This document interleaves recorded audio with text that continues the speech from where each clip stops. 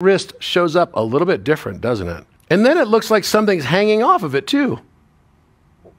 You see the shadow? It looks like a broken shackle, doesn't it? So there's two lines. There's one at the wrist, just like on this side, and there's another one right here. So, and it looks like this open C right here. Like it's broken right open. So it's like he's escaped somehow from somewhere. I noticed something else on Mona Lisa. There's this weird thing. First, there's a hook at the back of her neck. What is this thing? You see this black thing?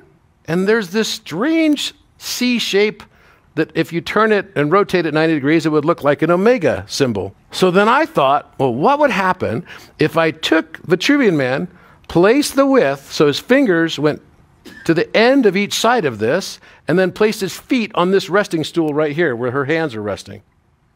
So I placed the Vitruvian Man over the exact square, right? And look where this goes. Are you kidding me? This little C-shaped something that looks like a shackle floating on some chain coming out of nowhere over here is fitting right over the wrist when you place his feet on the same resting point.